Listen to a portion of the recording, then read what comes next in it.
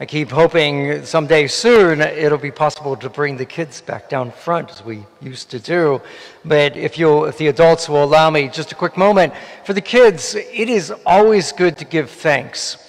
I start lots of my prayers that way. We always want to start by giving thanks. I found out that today is Johnny Appleseed Day. And for the kids, you probably don't know who that is. You should ask your parents, and if they don't know, go look it up. You can find a wonderful little article in Wikipedia. The reason I bring this up, years ago, Disney did a little cartoon about Johnny Appleseed, and it's got the greatest little song in it about giving thanks. And so, since the homily isn't so much interesting to you, this is your homily. It goes like this.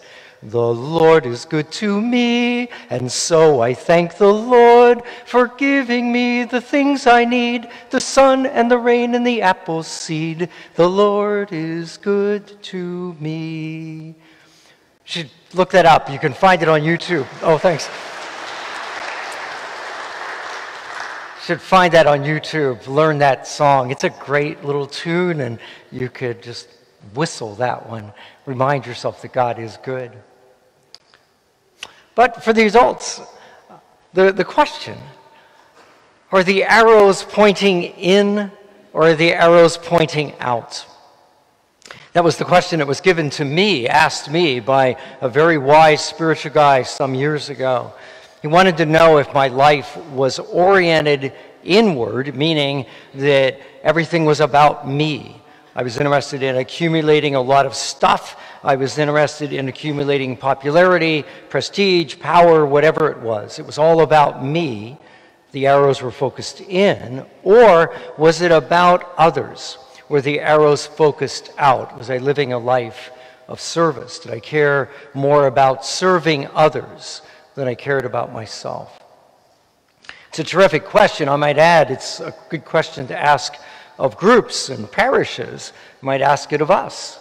Are the arrows around here? Are they focused inward? Do we do everything about for ourselves, or are we focused outward?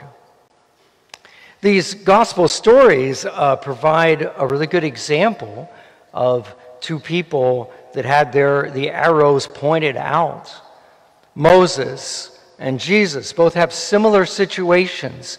They're both in a position where they could have said, oh no, this is all about me. And Moses could have said, for example, no, I don't want anyone else to prophesy. I certainly don't want people to prophesy in the camp when they weren't given permission.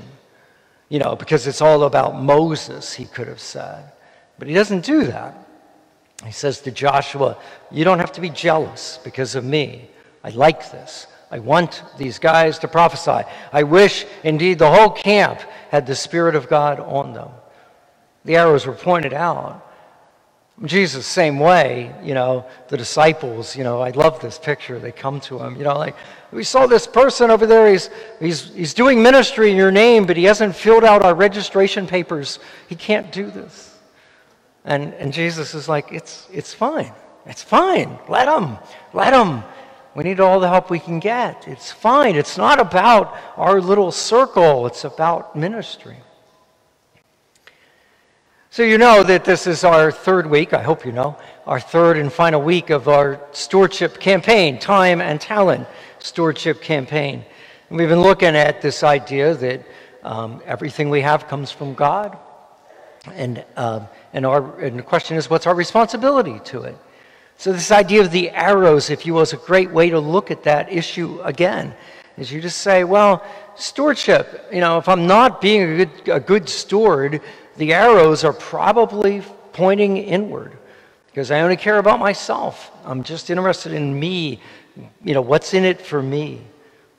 But if I live a life of stewardship and I'm willing to ask those questions, what's the best use of my time? What's the best use of my talent and money? What is the best? Am I willing to put my talents in service to others? If you're willing to ask those questions and act on that, then suddenly the arrows start pointing outward.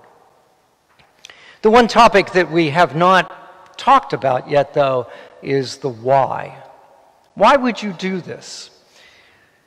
Because if you stop and consider it, you're not hearing too many people tell you what we've been talking about over the last 3 weeks. Society is not really telling you that. Society is telling you that, well, it's all about you. Some of you would know those expressions, look out for number one. That's the big thing. Or perhaps some of you know that expression, the person that dies with the most toys wins. Those are attitudes from our society that, no, the arrows, they should point into you. That's good. You want that. And we hear that message so much that you might ask yourself, well, is this stewardship thing, is this even a good idea? You might answer the question of why just by saying, well, I'm a disciple of Jesus. Jesus tells me to be a steward, therefore I'll be a steward. That's a terrific reason, of course. But for a lot of people, I suspect it's not enough. You need a little bit more. You need a little bit of the, tell me this makes sense. And it does. James, the second reading, I'll let you dig in it, but if you look at that very closely, James is offering a warning to people who have the arrows pointed in to themselves. He's not pulling any punches either. He's telling them that, yeah, at the moment, you're doing okay. You got crops, you got clothes, you got gold, silver. You're doing fine now, but it's not going to last. And he's warning them that if they continue on this path where it's all about them, there's going to be all this wailing of teeth. Don't go there. And maybe that helps. I was helped just a few years ago by reading a book called The Second Mountain. It was written by a guy named David Brooks. He's a writer. And Brooks suggested that for many of us, a lot of Americans, there's a trajectory that's common to us all in our lives. Suggested that, after high school, college, we start on this path. We climb this mountain. The mountain our society tells us to climb. The mountain, if you will, of success. The mountain where the arrows are all pointed in. And so you work your way up. You get better jobs, more money, you do whatever you're expected to do, so you get married and have the 2.3 kids, whatever it is, you do all this stuff. But he said that for everybody, something happens. In his case, it was a divorce after 20-some years of marriage. That was what knocked him off that mountain. He had been doing really well. He had reached really quite a high point in his profession, but the divorce made all that useless, and he fell off the mountain. He suggested that for some people it's personal tragedy, death of a loved one, an illness for you, someone you know, and for some it's just a realization. They get to the top of this mountain. They get to the success they've been after. They get to that stage in life and they realize, I now have everything I've been striving for, and it's not enough. They realize that there's this big hole in their life. It doesn't work. And then you fall off the mountain, and Brooks suggests that you spend the time in the valley trying to orient yourself. I don't understand. I did everything I was supposed to do, and what happened? And then he says, hopefully you start climbing the second mountain. The mountain you soon realize, the mountain you should have been climbing from the very beginning. This is the mountain where the arrows are pointed out, and a mountain, if you will, of service to others. Jesus put it very clearly. He said, the person that tries to save their life will lose it. You save your life. You're on that first mountain. It's all about me. The arrows are in. And Jesus says, you're going to lose it. It's not going to work. But those that lose their life for his sake in the Gospels will save it. They'll find it.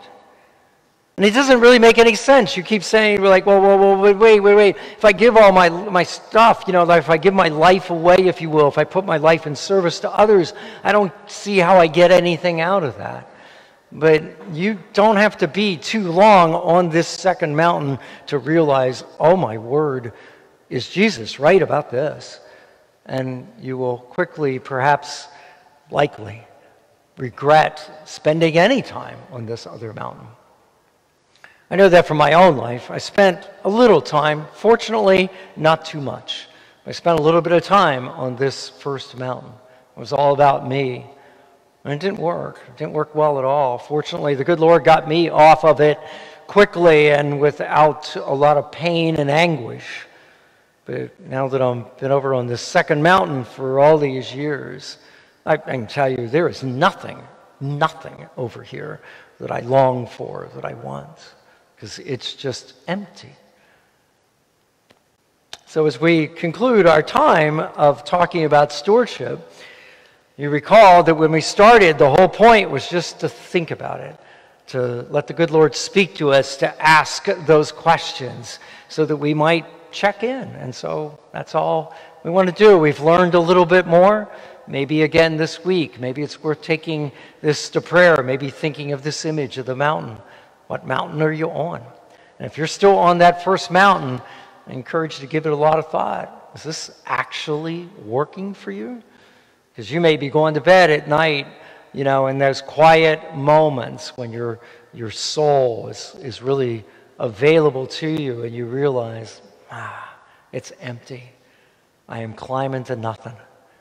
And if that's the case, the good Lord always offers us a chance to repent and just go onto this other mountain, to be a steward, to serve, to ask, look for better uses of our time, our talent, our treasure.